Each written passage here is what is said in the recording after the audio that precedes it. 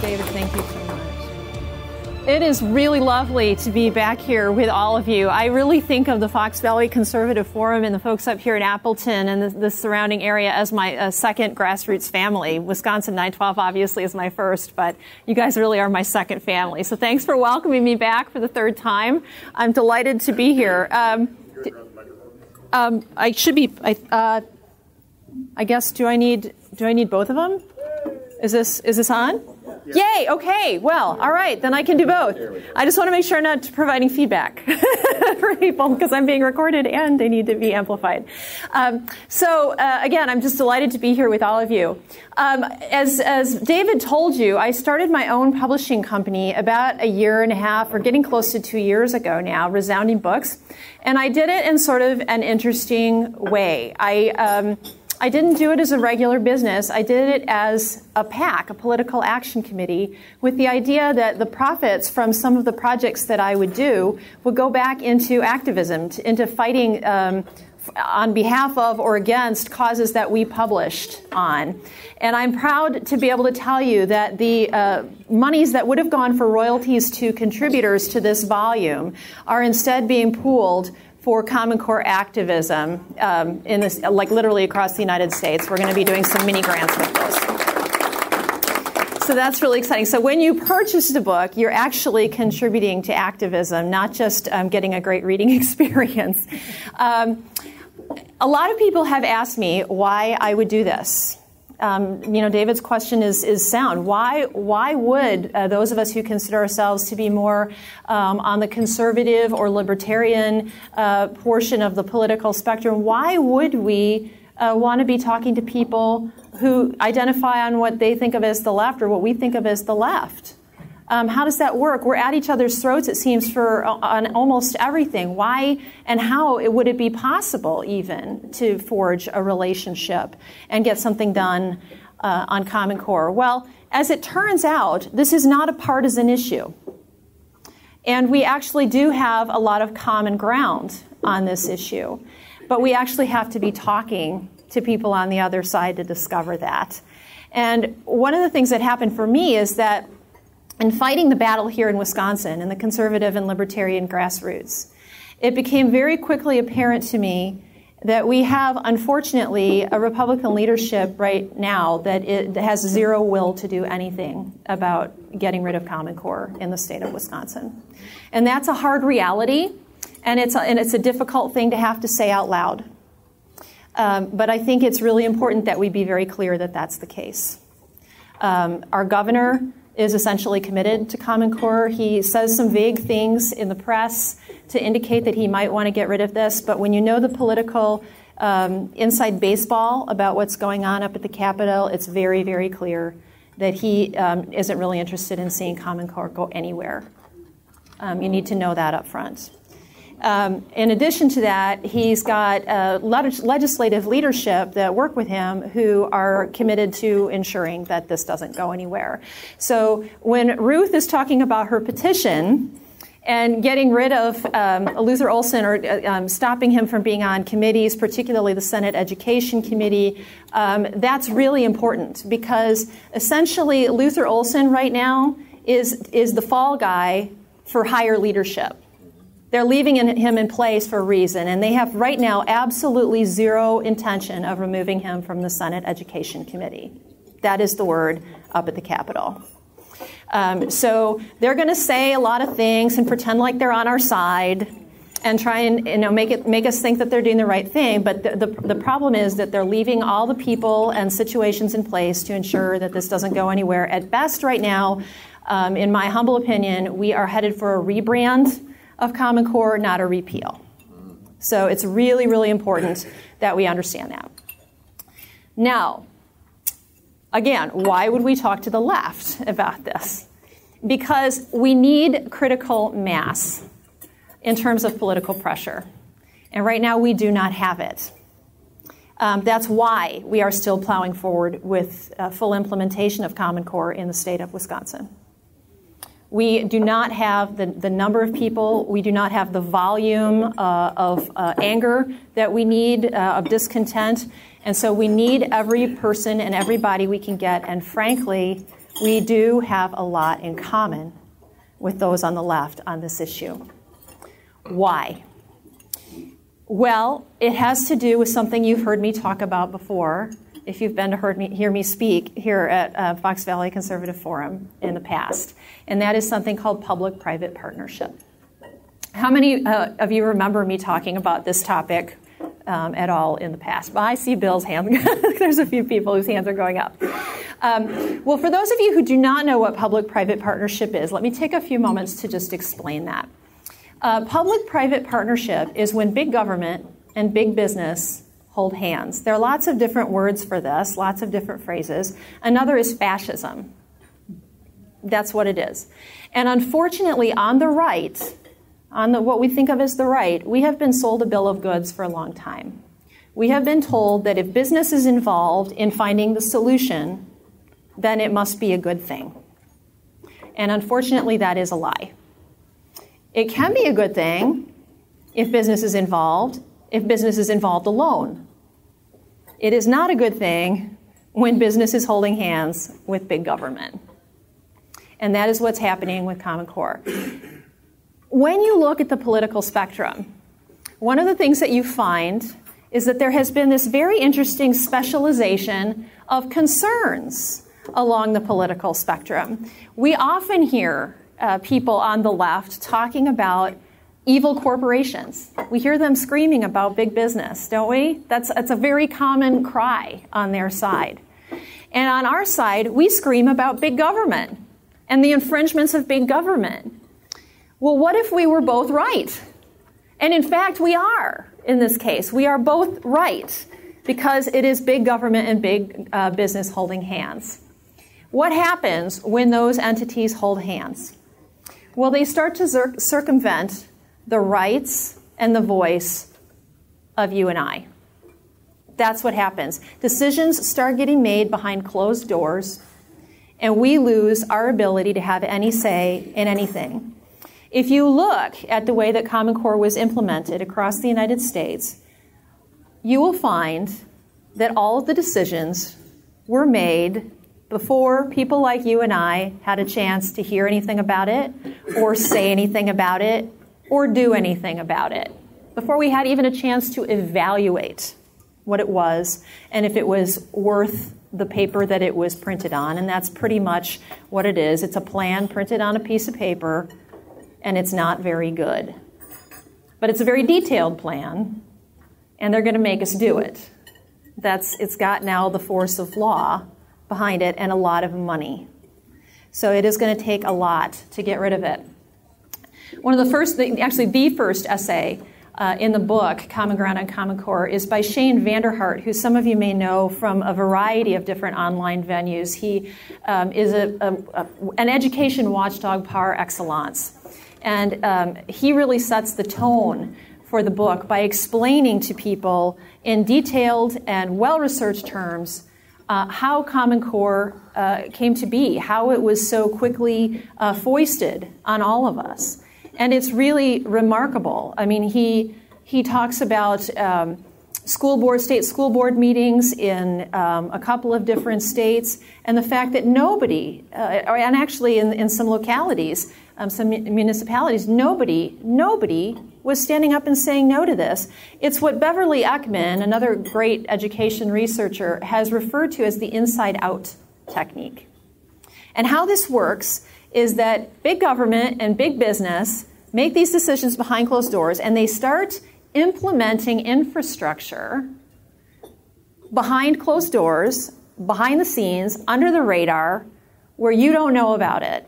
And they get it embedded to a point where it's going to be very, very difficult to get rid of before you've ever heard anything about it. And then they roll out a PR campaign to tell you how wonderful it's going to be and why we need it. That's what was done here. That's what was done. So if we're both right, the left and the right, if it's big government and big business, and we need to fight both, and we need to really fight them as a partnership in order to win this battle, then it behooves us to be talking to the other side, because they have information that we need, and vice versa, in order to be effective in fighting the battle. when you look at all of the information that the left, some really good folks on the left have collected about the corporate aspects of Common Core, all of the corporate money that's involved, the interests that are in bed with each other here. It's pretty frightening. It's pretty astounding. But I don't think we would know that as well unless we were listening to what they had to say. On the other hand, they, in some cases, have really forgotten that it's with the force of government that these corporations have been able to do what they've done. They are leveraging public policy in order to make this happen. And so when we start partnering up and sharing information, all kinds of good things can start to happen. Now, does that mean we're going to agree on everything? No, it doesn't.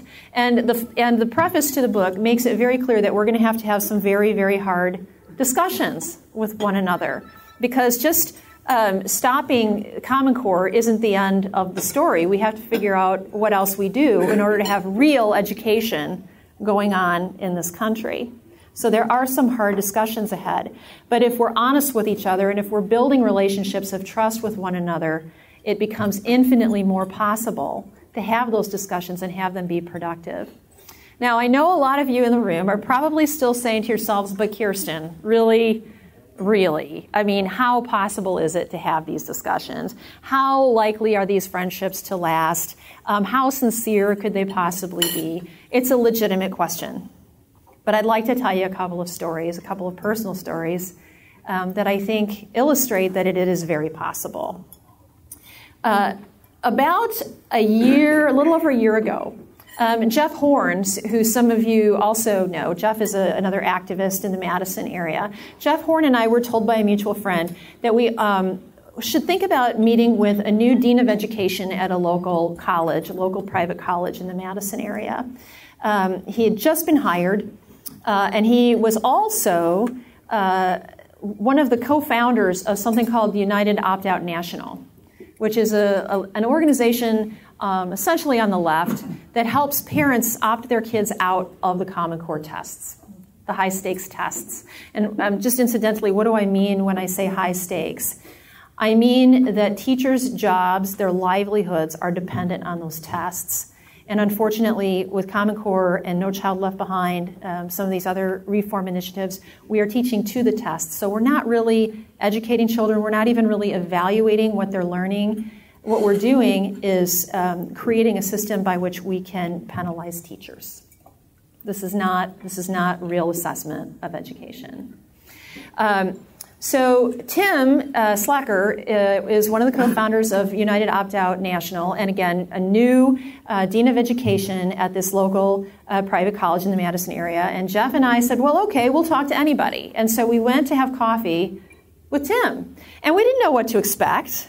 We had no idea. And I think we were a little nervous. I'm quite sure Tim was probably a little nervous to show up at that meeting. But we sat down and we had coffee together, and the most amazing thing happened. We found out that we liked each other. We had an amazing conversation, and we found out that we agreed on a ton about what real education could be and should be and what it would look like and how we could even get there. He's very pro-public education. I think that there are lots of different ways to get where we want to go.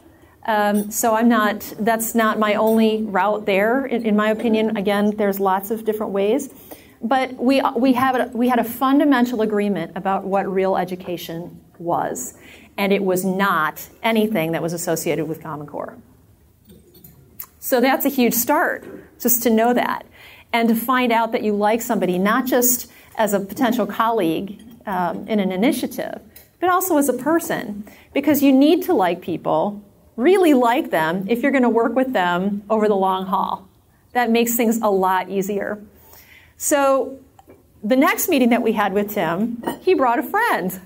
He brought one of his colleagues from this little college, a guy named Jed Hopkins, and we found out we liked him too, and he liked us, and this little group started to grow, and it was pretty exciting. And when I decided that I was going to do this book, they were the first two people that I went to and said, would you contribute something?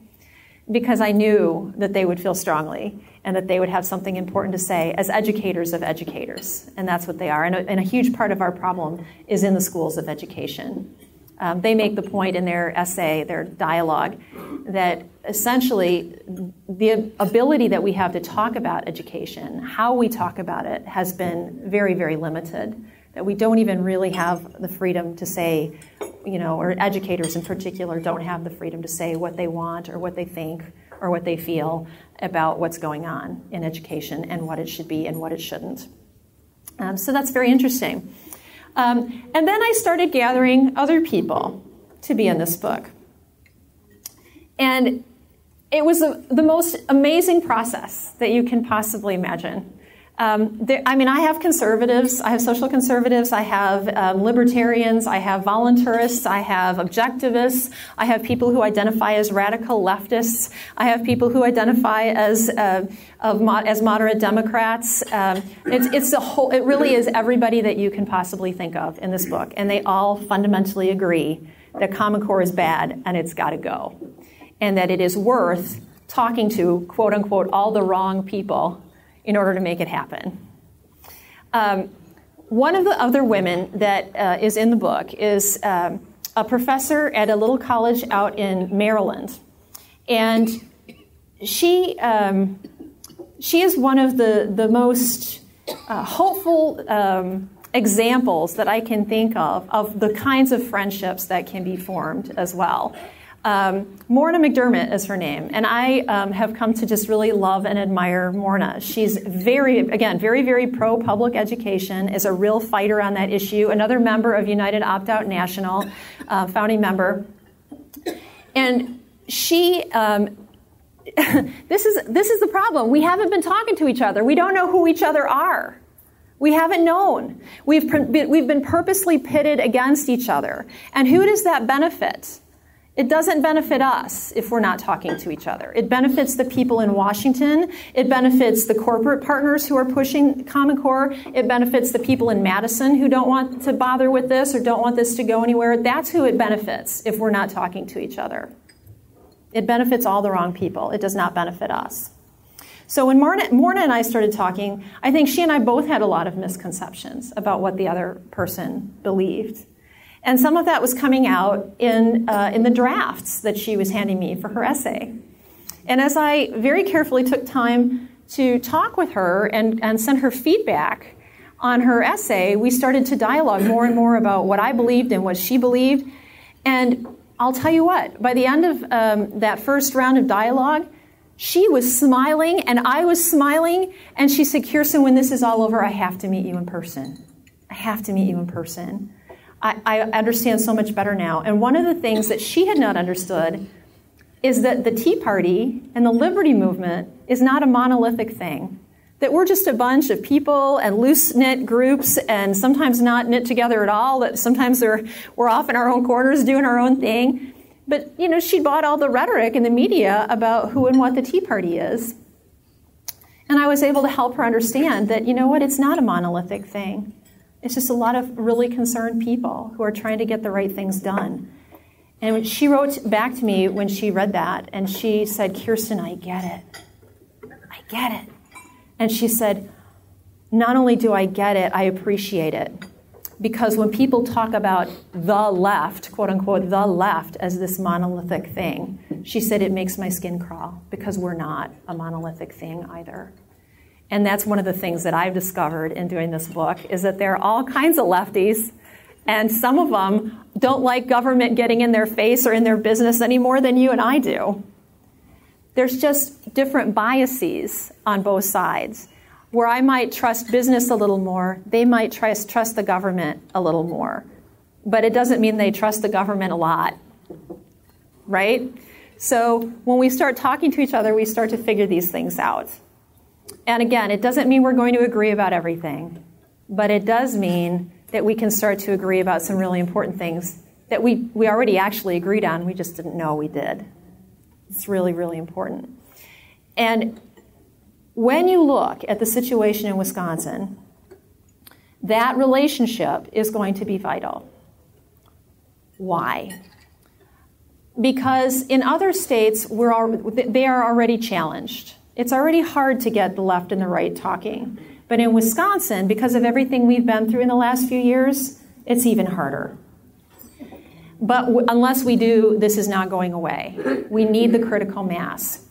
And because we have leadership who's not interested in removing this right now, essentially, we are going to have to leverage the full implementation and the anger that is going to come with the full implementation of Common Core to not only be talking across the aisle, but be talking effectively to the people at the Capitol.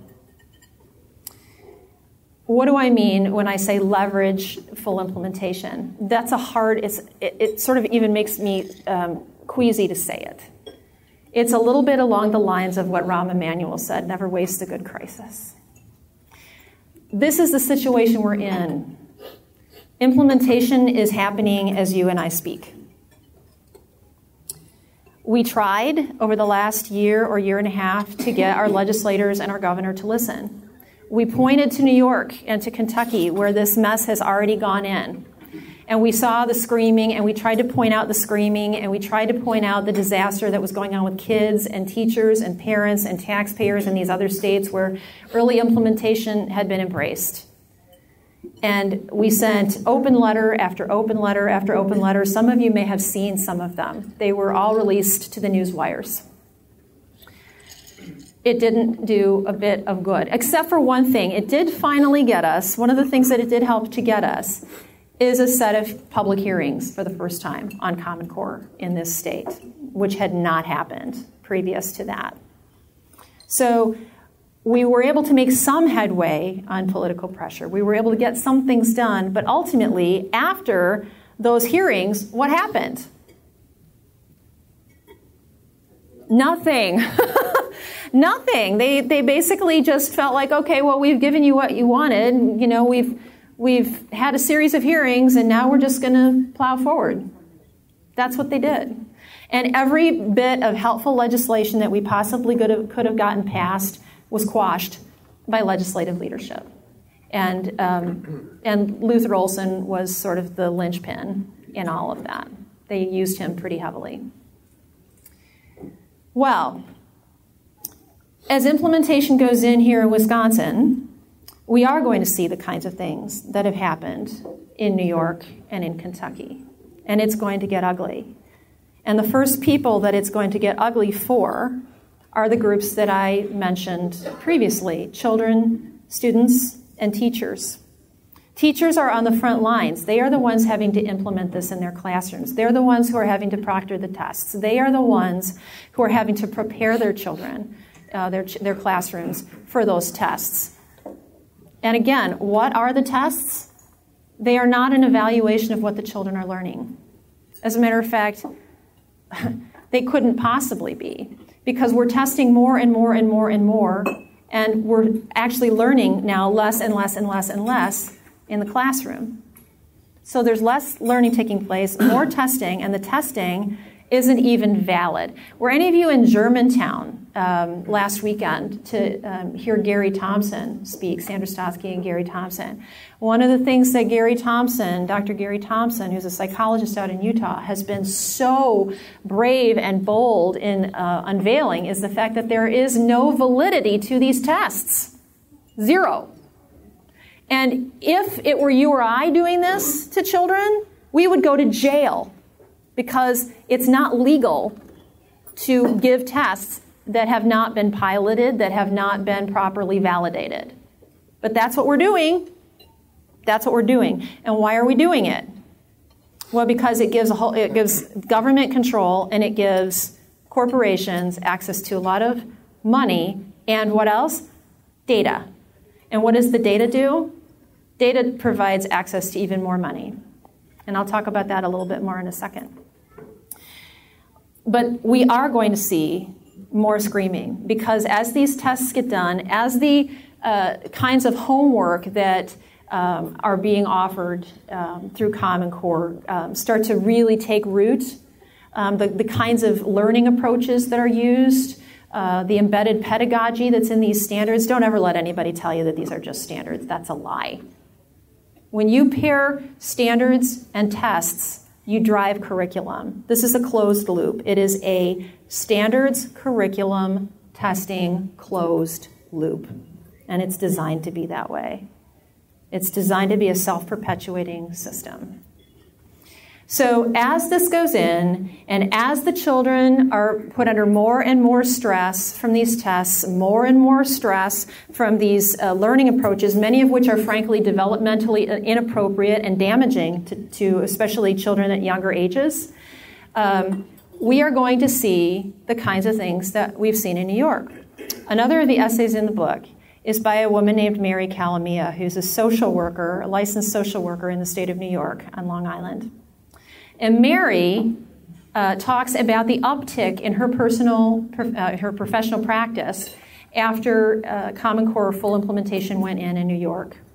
And the kinds of things that she talks about, the things that she started to see, will break your heart, literally break your heart. We're talking about children cutting. We're talking about children having to sleep with their parents again because they're so uncomfortable and afraid. We're talking about children wetting the bed. We're talking about children not being able to get through class periods. I mean, it's really difficult for these kids, what is going on. And when you pile on top of that the fact that teachers are literally being told now what they will teach and how they will teach it, there is no escape. You know, where before a teacher might have been able to say, well, look, I'll give them this much, and then, you know, it'll make them think that I'm kind of going along, but behind the scenes I'll do this and this and this and this to keep my kids on the right track, to keep my students okay. They can't do it anymore. There's no room. There's no wiggle room. And frankly, their livelihoods, their jobs, in many cases, are now tied to performance on these tests, which, again, have no validity. So kids are going to start screaming. Parents will start screaming when their kids start screaming. Teachers are going to start screaming. Right now, there's a lot of teachers in this state who aren't yet screaming for one of two reasons. One, because they're afraid, because their jobs are now tied to all of this. And it makes it very scary to speak up. But in addition, because of everything we've been through, there's, in some cases, a knee-jerk reaction. And some of the vague things that the governor has said in the press have led people to believe that he's now against Common Core.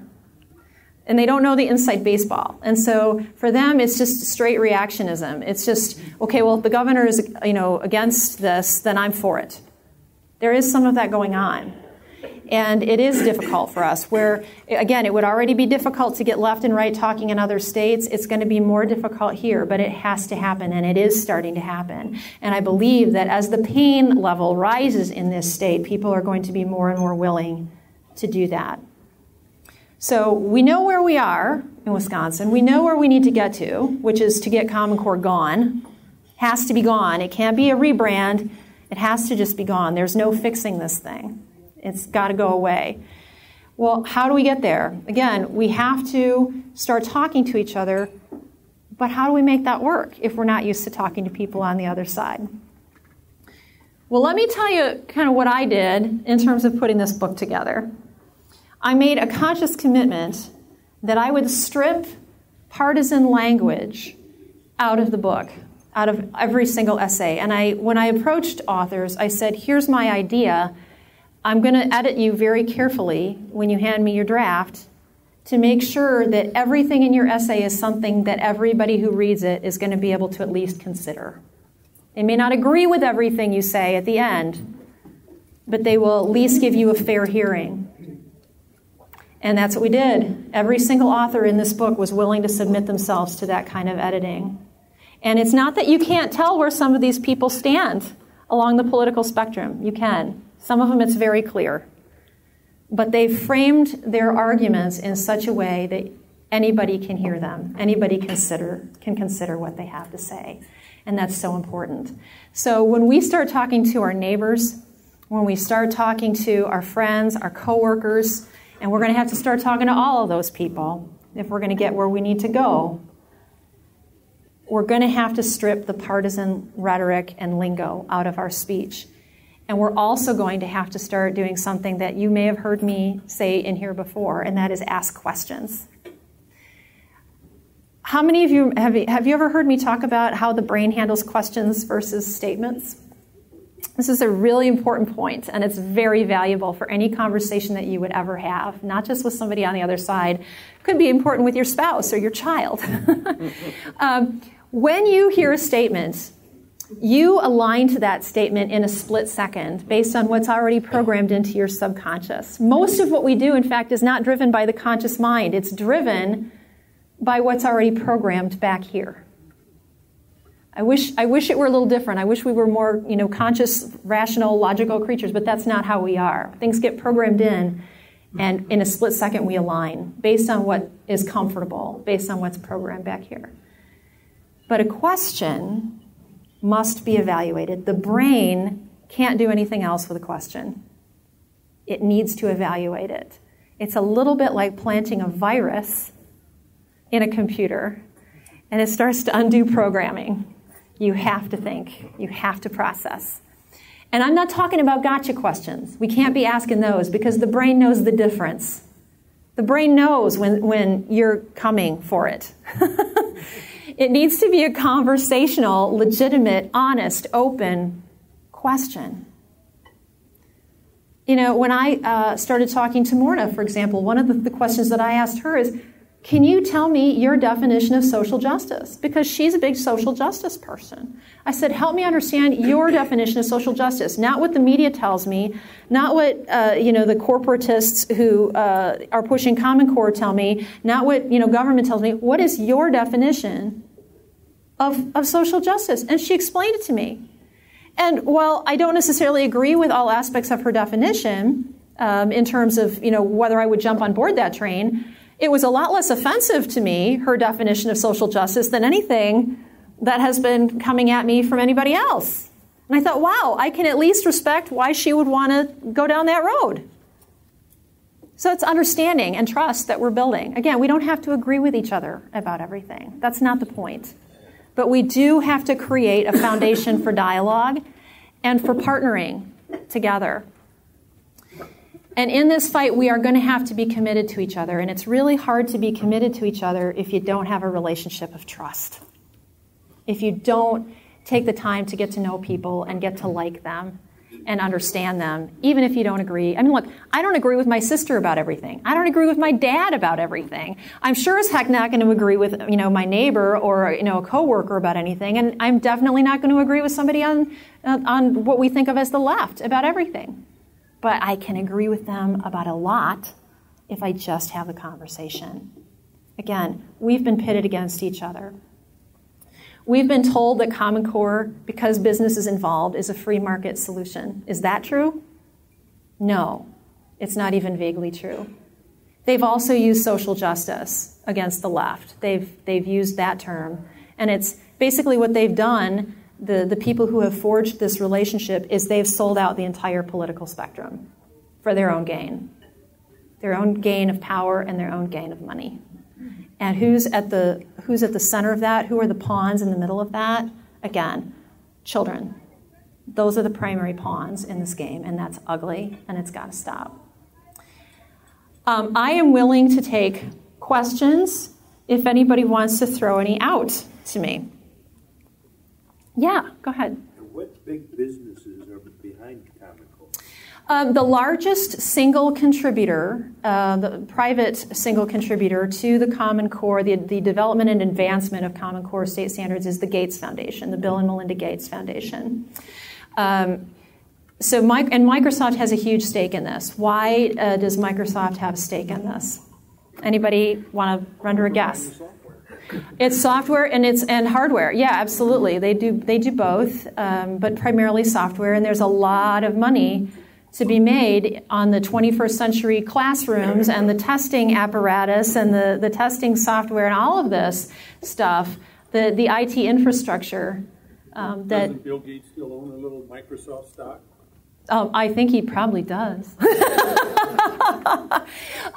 Cisco is another big stakeholder in this. They've been pushing it. IBM is a huge pusher of Common Core. There are a number of technology companies. Also education-related companies. So Pearson, which owns something ridiculous like 80, 90% of the education textbook market, and a lot of the software as well. Go ahead, Bill. Question: How do you counter the discussionary point when people say, "Well, shouldn't corporations be allowed to be involved in their local community and helping their local schools?" Because that's, I think, a lot of times what people will counter with. How would you address that? Well, I don't have any problem with, for example, the idea of businesses being involved in what kids in their community can learn, but I don't want those decisions being made behind closed doors. I don't want government and business partnering to make those decisions. I want an actual representative process going on via which you and I still have full control of the process. It has to be transparent. It has to be representative. Yes, go ahead. Yes, when I go down to the Capitol with my partial list of grievances against the Obama administration, and crazy Capitol singers are out there, and I get to talking to them and everything. The whole Madison crowd, we get talking about the Bilderbergers and the Illuminati. Some of my things, I hate it when they agree with me, but it's a good way to, like you say, you got to talk to them.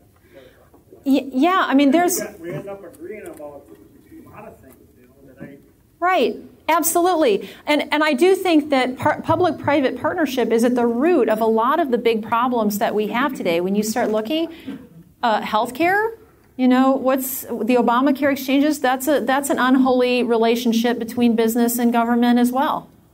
What about, things, go ahead. Oh, I'm sorry. No, that's okay. I saw your hand, and so I'm not going to blather if somebody's got a question. But there's a ton that is going on that is actually rooted in public-private partnership, that are things that are causing us big problems.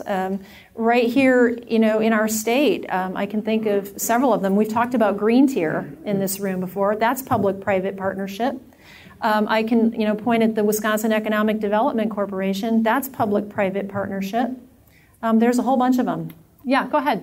I think one of the biggest problems about everything that we discuss in the arena of politics and businesses, we never use anything other than politically correct language. Public-private partnerships, that sounds so nice, but it's actually fascism. It is. Nice. Yeah. Everything, when you get it down to its essence, that's the only way we're ever going to mold. Absolutely. Yeah, absolutely. I think the reason that I find public-private partnership to be such a valuable term as I talk to people, and you're right, it does sound kind of nice and less horrible than fascism, is that it does get, in sort of a word picture, at the two sides of the partnership. Who's shaking hands to make things happen. And I think when you're talking to people on the other side of the divide along the political spectrum, that tends to be very valuable. So you can say, look, yeah, you're totally right. The corporations that are involved in this are in the wrong. They are evil. They're being evil. But look at how they're doing it. They're doing it via the thing that I'm afraid of, which is intrusive government. They're doing it via public policy. They're using the force of government to get their way. Yeah, go ahead. Can you give me some brief explanation as to why these tests are causing children such psychological trauma? What are the tests doing to these kids? Why? Well, part of it is just the sheer amount of testing that is going on. Over the years and the various iterations of education reform at the national level, we've seen an increase of testing, sort of slowly ramping up. Actually, not even so slowly, but under No Child Left Behind, it was already pretty bad, but Common Core is essentially No Child Left Behind on steroids. And you may have heard that before, but it's actually true. So now we're not just testing kids, every few grades. We're testing them pretty much every grade. So they're getting these major, important, summative tests in almost every grade. Plus, they're getting formative tests, which means they're basically being tested every day in the classroom in a standardized way to ensure that things are on track in the classroom. I mean, this is Leviathan. It's Leviathan. Do you guys know? It's like this, it's monster-like. It's horrible. It's got so many tentacles, and it just doesn't stop. Yeah, go ahead. Are there any conservative organizations that are really fighting Common Core, or businesses, conservative businesses that are fighting? I don't know of any conservative businesses that are fighting it so much. I mean, I know plenty who are, all on board. And frankly, Wisconsin Manufacturers and Commerce, which is one of our most powerful trade organizations in this state, is fully on board and put out a press release, I believe, in February, saying that they embraced and endorsed Common Core. Endorsed? Yes. Mm-hmm. Yeah. Mm-hmm. Go ahead, Ed. I'm not sure this is going to be a question as much as a statement for you to comment on. Tony Urso got a hold of me yesterday and asked me to do a press release, which I'm going to give to you shortly. And in the press release, what came out yesterday was Senator Olson's chief of staff has, as of yesterday, become a lobbyist, full-time staffer for the Department of Public Administration. Or instruction. Is it instruction? Or is it, yeah, instruction. Yeah. I said administration. So you were talking about public and private issues. Well, here you got public and public. Mm-hmm. Here you've got somebody who has fought with Senator Olson to stop Senate Bill 619 from going forward, now becoming the chief lobbyist for the DPI.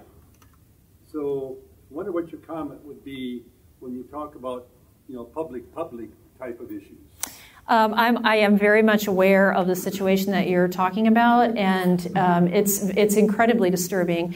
The conflicts of interest that exist for Senator Olson alone are very troubling indeed. He's married to the head of CISA 6, which is essentially a regional government for schools.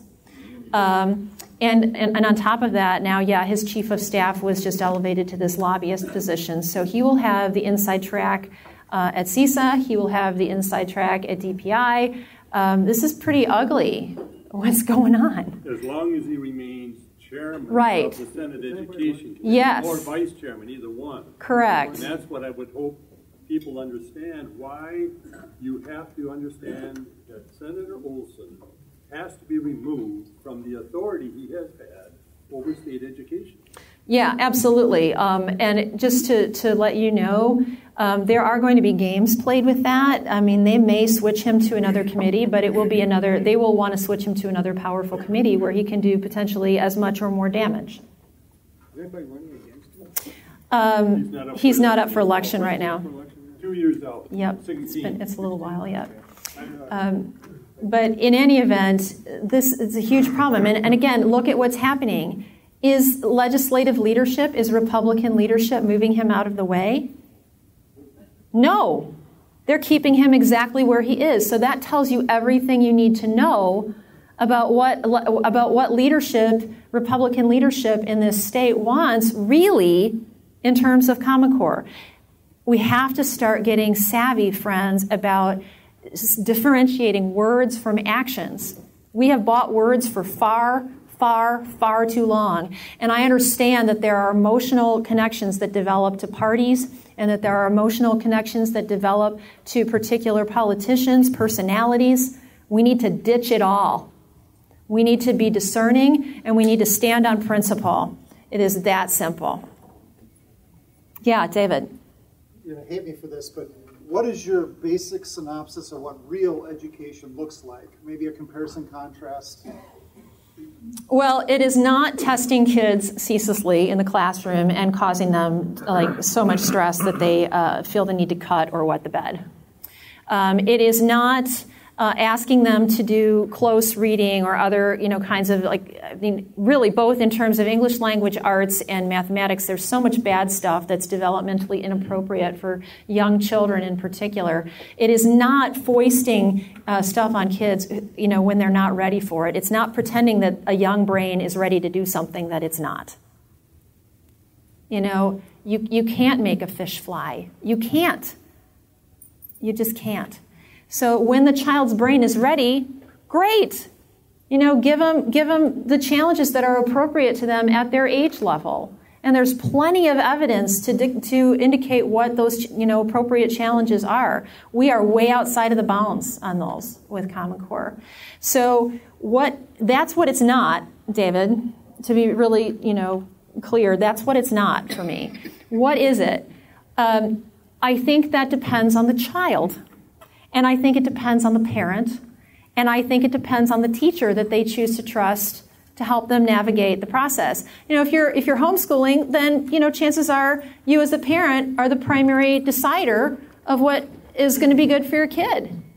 If you are in a position where you can't homeschool and you've got to put your child in a public school or a private school, then, gosh, you know, you still should have a ton of say as a parent. You should have, frankly, all the say as a parent about how your child learns. You, as Gary Thompson has said, are basically the CEO of your kids. You know them better than anybody. You know how they're going to learn. Not every kid learns the same. Another essay in the book is by a woman who has 2 children. One of whom has learning differences.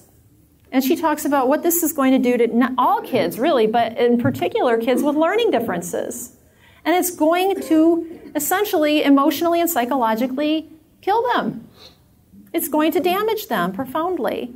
So what are we doing? Are we allowing other people to dictate how our kids learn? Or are we going to stand up and say, no, we are the masters of how our children will learn. We know them better. We are in the best position to determine how they learn, when they will learn, what they will learn, and frankly, to protect them in that way and give them the best possible educational experience and the best possible future going forward.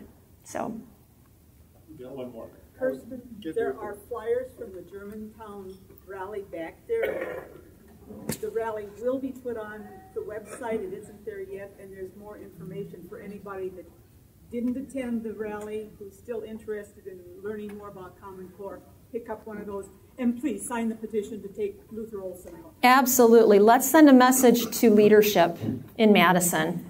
We are not going to be content with the status quo. They've got to go. And thank you for all your work on that petition, Ruth. Let's give her a hand for that. We'll wrap it up. Yep, Thank you. You can give another round of applause for Kirsten.